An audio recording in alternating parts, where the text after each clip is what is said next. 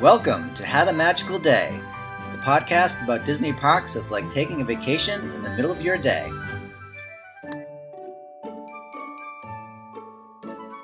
Hello and welcome to another episode of Had a Magical Day. I'm your host Scott Otto, and today we're joined by Jere, our friend and a local comedian in Boston, and also has traveled around New England and other places doing comedy. And he's going to tell us about a trip he took in March of 2017 at the DisneySea in Japan. Hey, how's it going? Good. How are you, Jere? I'm doing all right, yeah. Thank you for being on the show. Yeah, thanks for having me. Now, tell us a little bit about what DisneySea is about. Like, it's a little different from the parks. It's not a park necessarily. It's more of a, what is it? Well, it is a park. It is? Yeah, it is. I think initially I went there with my sister. Okay. We went to Japan together. And I think we kind of expected more of a SeaWorld or like an aquarium thing. Mm-hmm. But it really is like just a Disney park. And it's very Okay. nice. Yeah. Great. So give me a bit of a backstory. So you and your sister went. Yes. Now, this is your first time at DisneySea, I Yes. take it. Yeah, but you've been to other Disney Right. places. So what was like your history with Disney growing up? Well, I love Disney movies, Mhm. Even as an adult. So what were some of your favorites? Let's see. Beauty and the Beast, Little Mermaid, all the Pixar ones, obviously. Let's see. They've been on a pretty hot run with like Frozen and Wreck-It Ralph and whatever. Yeah, lately. Incredibles. So, and that, yes, yeah. So, been enjoying those a lot, and I don't think I've been to a Disney park since I was at most 14. Mhm. Probably younger, really, but down in like Disney World or. Right. Yeah, so. So what caught your eye about DisneySea? I was planning this trip to Japan for a long time, and a friend suggested that was like the best Disney park in the world. So I was like, well, we got to go to that. And it turns out, my sister's a dancer, and she had a friend who I think at the time worked at DisneySea. She played Ariel in their Little Mermaid show. So, so that like sealed it for us. We were like, well, we have to go to this. So that was our thinking. Cool. Now this is different from Tokyo Disney, right? This is Yes. This is a different park. Yep. So it was a different part of the. Okay. Yeah. So Japan's a pretty big trip. So was Yes. there like a lot of preparation? Were you a lot of excitement getting ready to go on this trip? A lot of excitement, not a lot of preparation. My main thing was there was a wrestling show that I wanted to go to. Mhm. So I was like, that was like Was this like sumo or is this pro wrestling? Okay. Yeah. So it was like a Monday that we were going out of our 10-day trip. So I was like, that's the day that's happening. And I told my sister, like, what else you want to do? We'll do whatever else. I'm along for whatever she wants. I'm going to a lot of animal cafes, just hanging out with cats and hedgehogs and snakes at one point. Mhm. It was a lot of fun. So these are cafes where people can bring their animals or just No, animals they roaming just around? have the animals there. You like hang out with them. You get like some coffee, and that was a lot of fun. And did some shopping. She like took some dance classes while she was over there, and I used the time to walk around. I did some shows, some comedy shows while I was there. Oh, really? Yeah, That must have been interesting. Well, Yeah. How was that? it was good. It's like there's a pretty decent like expat community over there, Mhm. so it's not like it's English speaking, which helps a lot. And yeah, those are a lot of fun. And that was really most of what we did. Mhm. So So leading up to you're going to DisneySea now. yes. Is it near where you're staying? Do you have to like take a car or a bus or something to get there? We did have to take a train. I feel like it must have been like an hour out, which wasn't too bad. Especially to get to the wrestling show, it was like a 2-hour bullet train, like well out into like nowhere compared to Tokyo. So an hour wasn't too bad. The problem was that I didn't plan ahead too well, and I didn't tell my bank that I was going to Japan. And so I just brought a bunch of cash, and then that bullet train to the wrestling show ate up a lot of my money. So by the time we got to DisneySea, it was like our second to last day there, and I was dead broke. Not a good thing to be at a Disney. Yes, Disney yeah, park. yeah. Pretty much like for like maybe even like 2 days before that, it was just like if I needed something, I would just Venmo my sister like $100, and then she'd like go to an ATM and get money for me. Now, did you already have your ticket for the park? No. Okay. But the nice thing about this Disney part was that it's I don't know. Do you know what the normal price for a Disney park in America is?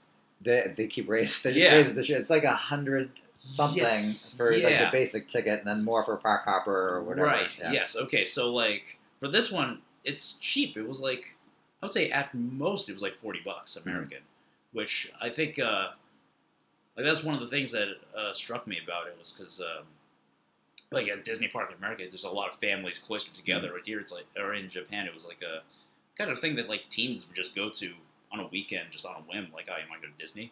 So like. So what was it like when you're on the train and you're getting there? You don't really know what it's going to be like when you get there, right? So you finally pull in there, and you start to approach the park. What does it look like? What's kind of going through your mind as you go get there? It's beautiful. I mean, they just do such a great job with like the aesthetics of it. There's like giant fountains and all these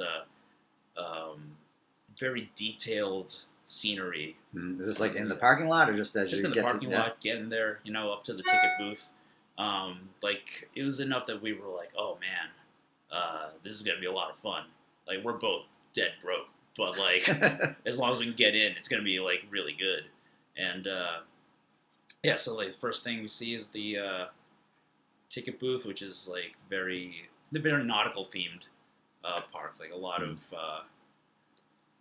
is it nautical themed like with the Disney characters? Or is it like a lot of the just like I don't think a lot of Disney characters really. Not that just I remember. More natural. Yeah, just like a very a lot of like pirate ship wheels and things like and yeah, it was very exciting because I mean that was something we'd been looking forward to the whole trip, all 7 previous days up to just waiting for that like last thing to do before we leave. So you get your ticket, you go through. So what's it like after you get through the ticket booth?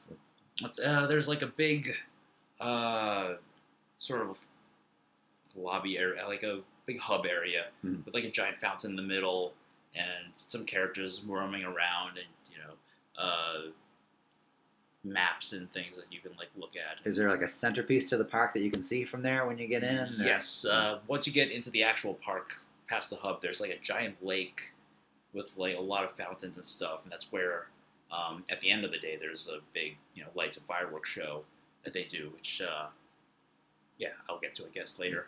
But the first thing like we saw, I think we looked at the map and tried to figure out the best path, and we started out with a Toy Story ride game thing. It's a lot of fun. Like one of those where you have to shoot targets? Yes, okay. Yeah.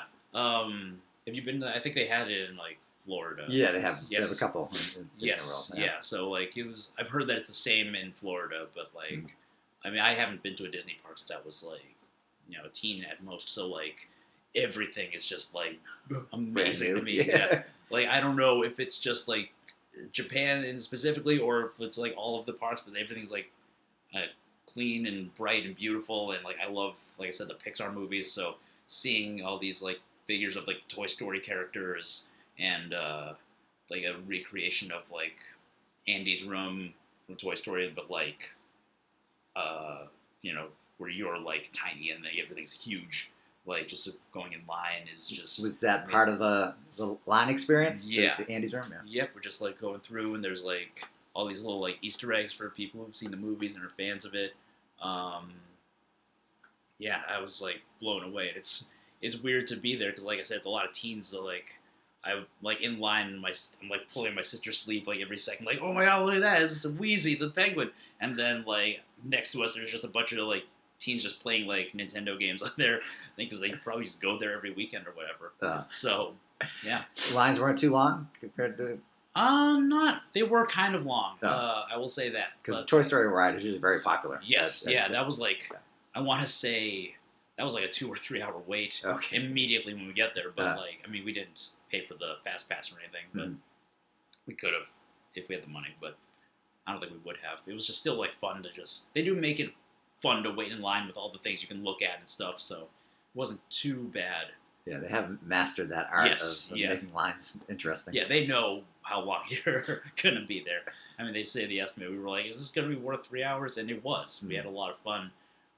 Playing that like shooting game that they, you ride up on.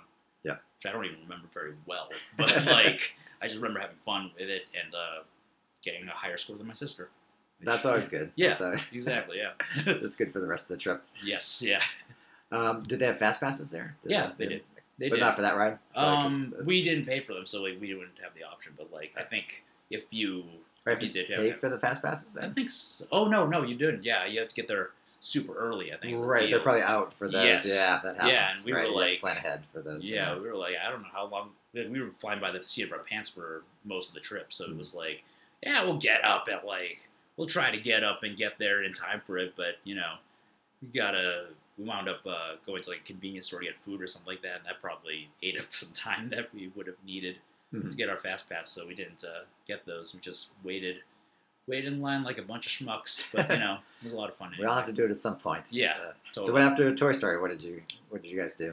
Let's see. We walked around a bit. Our next priority was my sister's friend at the Little Mermaid thing. So we went to like their Little Mermaid sea based world in the sea park, I guess. But like it's which was also beautiful, finely detailed. Like you go into this like kind of cavern, and there's just like the whole Atlantis or whatever they call the Little Mermaid world, where like there's little teacup rides that look like seashells, and there's just a big palace for Ariel's dad, or you know, and there was a. Let's see, we had a. So did your sister love that? It was more for her thing? Did she love that? Or was that her favorite thing? No, she wanted to go because her friend was a dancer. Oh, yeah, right. So like, I mean, I was down for anything, and spoiler alert, she left the park earlier than I did, but so like we went there, and there was like a raft ride that we did for a little while. That was a lot of fun. That was a much shorter ride, but it was you control the raft a little bit, and it's kind of a kind of thing. Then we went to. Is it like one of those like a circular raft or? Yes, I think so. From what I remember, yeah. Is it one of those like with rapids? Are you getting wet when you're doing this? Not too wet, no. Yeah, which thankfully we didn't have any bathing suits or anything. But yeah, so that was like a quick like little detour. But then we went to the Little Mermaid show, which was very short. We didn't actually see my sister's friend, because I think she was like, my show is at like 2:45 or 4:45, and like we didn't realize that the line for that was like 5 minutes. Like there's a show every 3 minutes or something like that. We just bolted in and just got out, and it was a lot of fun. Like we weren't allowed to take pictures, but I couldn't resist taking at least. Some in. Yeah, yeah, just this giant cavern where like there's a lot of singing, and you know. Are they doing numbers from the movie? I think some from movies, some like originals for the parks, I guess. Ariel in that show is a human who's played by you. She's a mermaid, and like on strings doing like acrobatic stuff like overhead. Oh, okay. Which is really like fun. My sister was disappointed because she was like, my friend's more talented than that. Like they're just underusing her or whatever. But like I was like, this is amazing. There's the giant puppets. A little bit of Cirque du Soleil. Yeah, sort of. Yes, yeah, that's a good comparison. Like the Ariel's father, the king, is like 50 feet tall animatronic thing that's crazy. Yeah. So we did that, and that was a lot of fun. We tried to stay around there for a while because like there was just such a. I think that's kind of the center of the park in some ways in terms of exhibits. Just like the way it's just so colorful and detailed. You have to go into this cavern area that's like just like another world, and it really feels that way. That got us excited. Then after that, we kind of just were like, well, what else can we do, while we're here? And the next thing we saw was an Aladdin-themed kind of thing, where honestly we were kind of just looking for like bathrooms and stuff at that point. But there was I think it advertised as like a magic show of some kind, and I use that with air quotes. But it turned out to be like a pretty cool thing. Like in line there was a neat thing where there was like a giant vase, and then if you watch it long enough, like a animatronic snake would come out and like say some things and then go down into it. And I was like, oh, that was cool. And the magic show was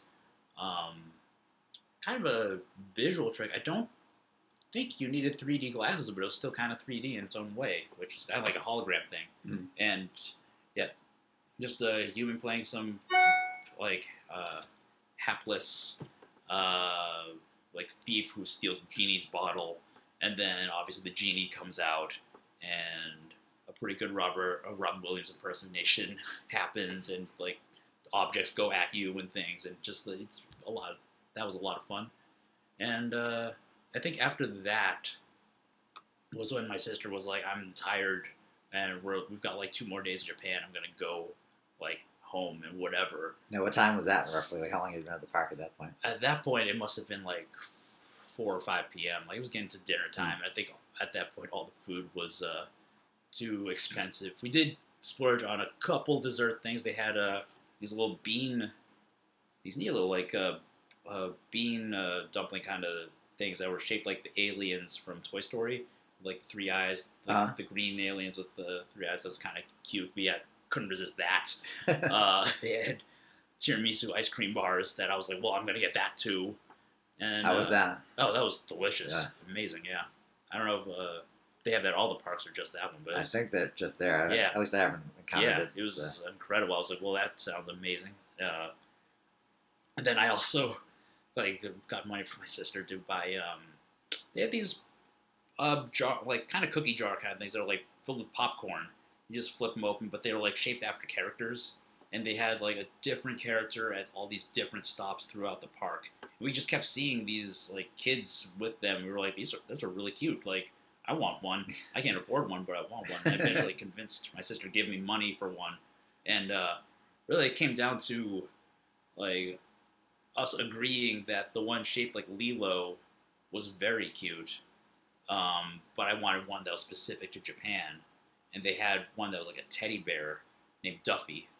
Okay. Yeah. Yeah. Which the last thing I did at the park was Journey to the Center of the Earth ride, which was like a 3.5 hour like sit in line alone at that point. So I was just reading. Tell us about this. Is kind of a unique ride.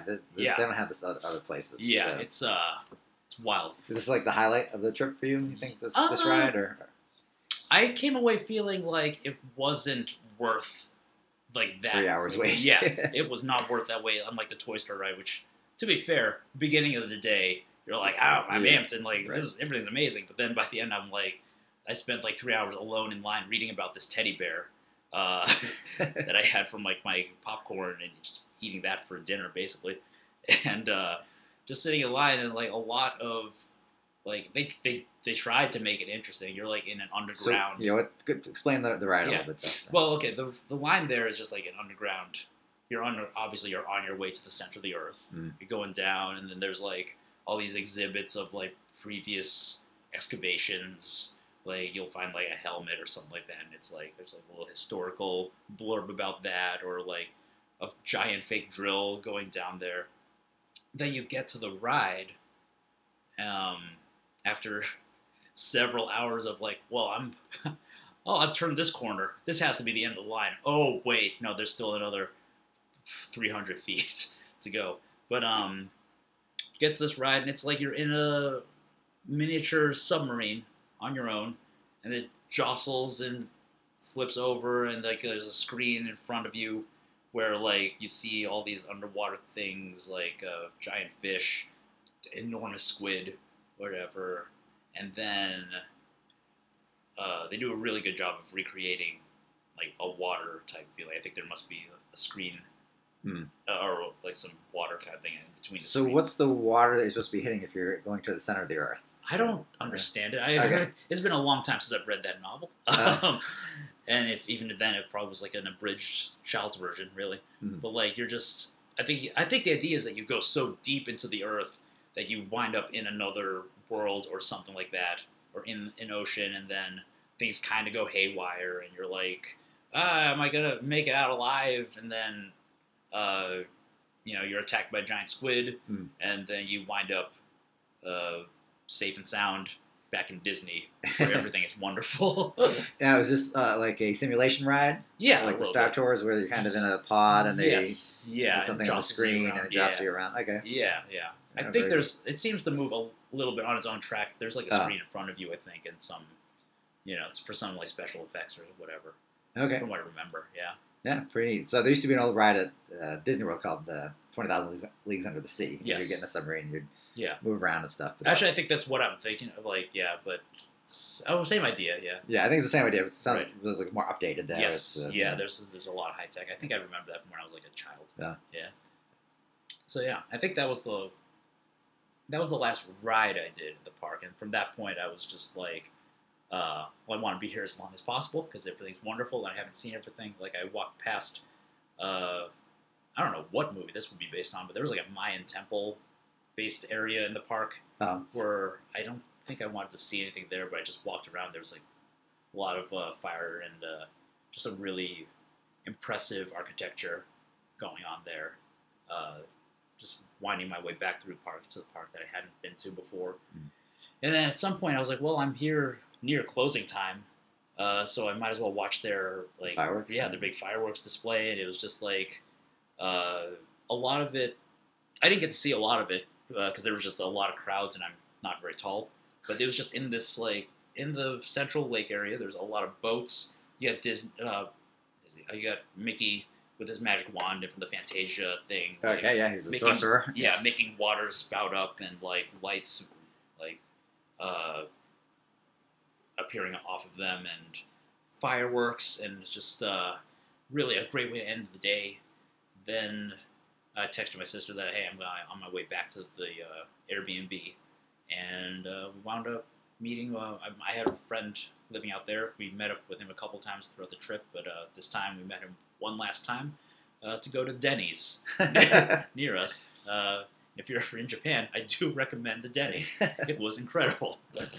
So, All right, that sounds like a great day. Yeah. Thank you for sharing that. Thanks. Just again on the where in Japan is the DisneySea? It's near Tokyo. I don't know. It's near Tokyo. Yeah. Like, So you said it was like an hour away by train. Right. Yeah. All right, well, super. Thanks a lot for sharing that. I appreciate having you on the show. Yeah. Thanks for having me on. Yeah.